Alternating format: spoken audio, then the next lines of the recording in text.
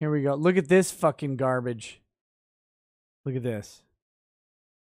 Freedom of expression is given to people who stand up for what they're saying and not hiding behind anonymity. Wrong! Wrong, you fucking bitch! Wrong! Wrong, that's a lie. Anonymity. Anonymity has shielded people from persecution and prosecution for the entirety of the United States. The Federalist Papers were published anonymously, you dumb fucking bitch.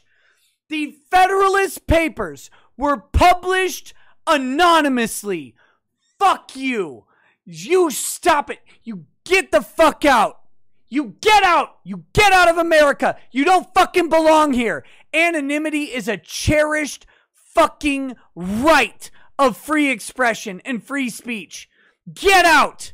Get out. You don't understand what free expression and free speech really means. Words in the Constitution are just words on paper when the government can fucking shut you down, when the government can send cops to your house, when the government can put you on a list.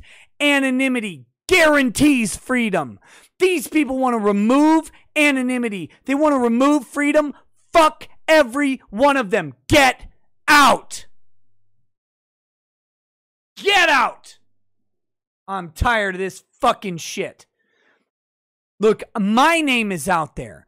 I put my name on everything I do. Every single thing has my fucking name attached to it. Because I'm a narcissistic piece of shit. Whatever you want.